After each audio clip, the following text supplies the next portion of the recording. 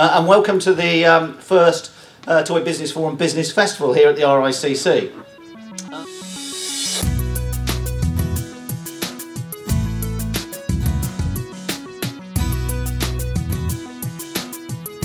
I work for the Torbay Development Agency, otherwise known as the TDA. Well, I work for Bayes Brewery, local brewery in Paynton, just down the road, and we're proud to sponsor this event and to showcase all our beers and our lagers. We wanted to come here today to the Torbay Business Forum meeting because we felt it was a great opportunity.